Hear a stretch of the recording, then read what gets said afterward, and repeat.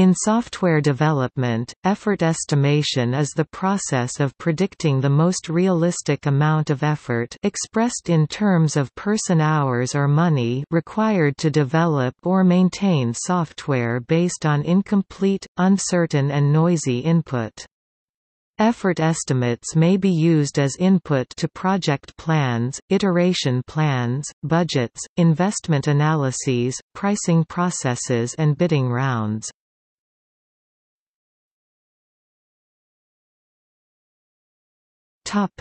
State of practice. Published surveys on estimation practice suggest that expert estimation is the dominant strategy when estimating software development effort. Typically, effort estimates are over-optimistic and there is a strong overconfidence in their accuracy. The mean effort overrun seems to be about 30% and not decreasing over time. For a review of effort estimation error surveys, see. However, the measurement of estimation error is problematic. See assessing the accuracy of estimates. The strong overconfidence in the accuracy of the effort estimates is illustrated by the finding that, on average, if a software professional is 90% confident or almost sure to include the actual effort in a minimum-maximum interval, the observed frequency of including the actual effort is only 60 to 70%. Currently, the term effort estimate is used to denote as different concepts such as most likely use of effort, modal value, the effort that corresponds to a probability of 50% of not exceeding median, the planned effort, the budgeted effort or the effort used to propose a bid or price to the client. This is believed to be unfortunate, because communication problems may occur and because the concepts serve different goals.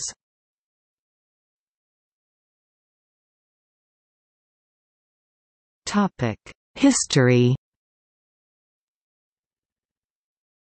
Software researchers and practitioners have been addressing the problems of effort estimation for software development projects since at least the 1960s. See, e.g., work by Farr and Nelson. Most of the research has focused on the construction of formal software effort estimation models. The early models were typically based on regression analysis or mathematically derived from theories from other domains. Since then a high number of model-building approaches have been evaluated, such as approaches founded on case-based reasoning, classification and regression trees, simulation, neural networks, Bayesian statistics, lexical analysis of requirement specifications, genetic programming, linear programming, economic production models, soft computing, fuzzy logic modeling, statistical bootstrapping, and combinations of two or more of these models. The perhaps most common estimation methods today are the parametric estimation models COCOMO, SEER-SEM and SLIM.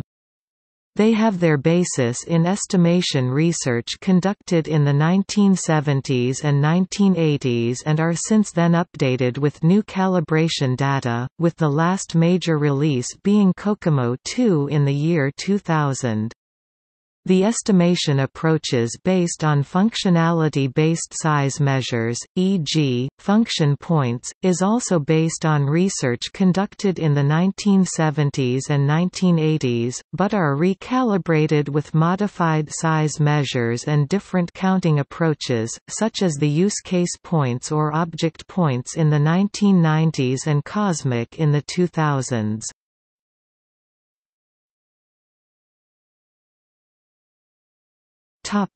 Estimation approaches. There are many ways of categorizing estimation approaches, see for example. The top-level categories are the following. Expert estimation, the quantification step, i.e., the step where the estimate is produced based on judgmental processes. Formal estimation model – the quantification step is based on mechanical processes, e.g., the use of a formula derived from historical data. Combination-based estimation – the quantification step is based on a judgmental and mechanical combination of estimates from different sources. Below are examples of estimation approaches within each category.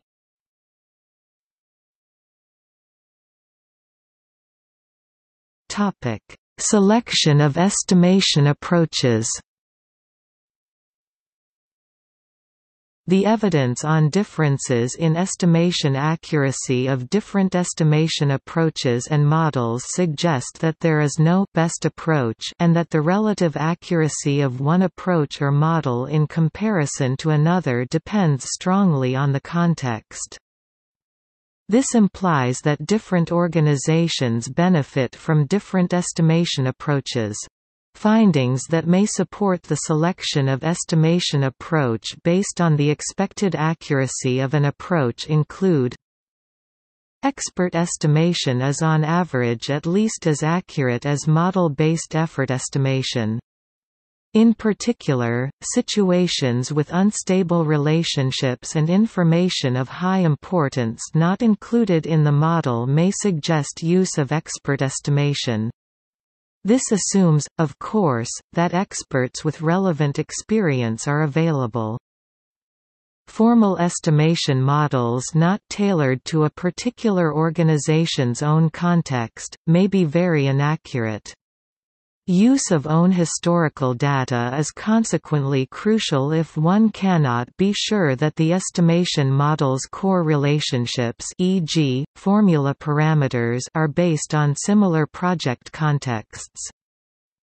Formal estimation models may be particularly useful in situations where the model is tailored to the organization's context, either through use of own historical data or that the model is derived from similar projects and contexts, and it is likely that the expert's estimates will be subject to a strong degree of wishful thinking. The most robust finding, in many forecasting domains, is that combination of estimates from independent sources, preferable applying different approaches, will on average improve the estimation accuracy. It is important to be aware of the limitations of each traditional approach to measuring software development productivity. In addition, other factors such as ease of understanding and communicating the results of an approach, ease of use of an approach, and cost of introduction of an approach should be considered in a selection process.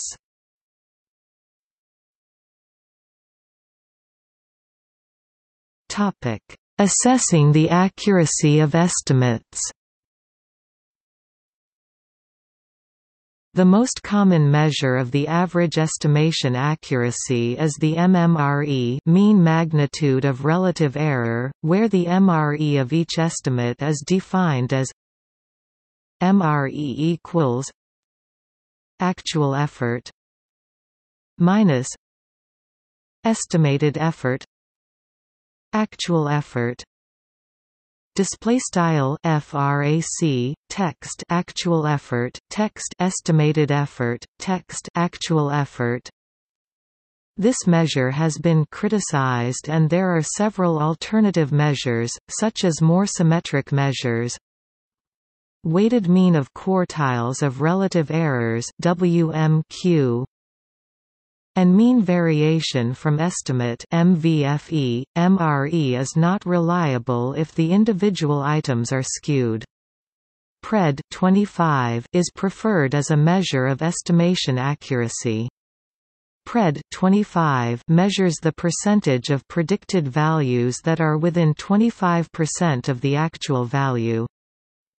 A high estimation error cannot automatically be interpreted as an indicator of low estimation ability. Alternative, competing or complementing, reasons include low cost control of project, high complexity of development work, and more delivered functionality than originally estimated. A framework for improved use and interpretation of estimation error measurement is included in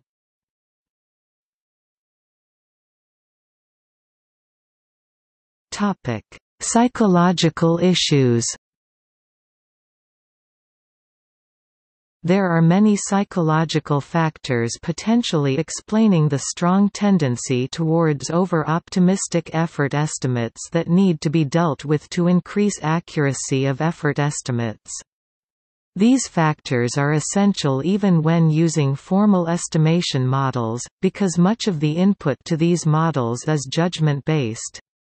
Factors that have been demonstrated to be important are, wishful thinking, anchoring, planning fallacy and cognitive dissonance. A discussion on these and other factors can be found in work by Jorgensen and Grimstad. It's easy to estimate what you know. It's hard to estimate what you don't know, known unknowns. It's very hard to estimate things that you don't know. Unknown unknowns.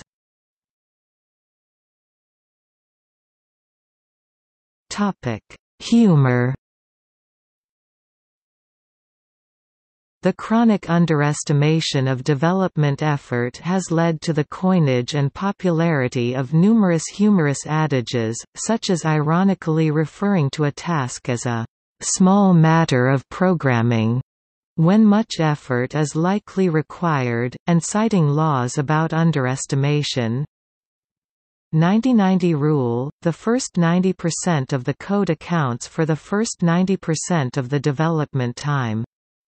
The remaining 10% of the code accounts for the other 90% of the development time.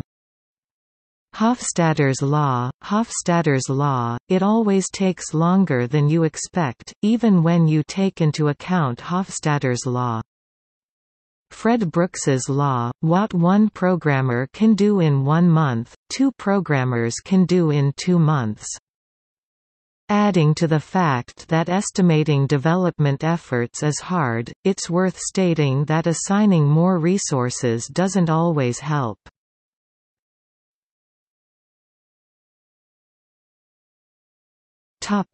Comparison of development estimation software.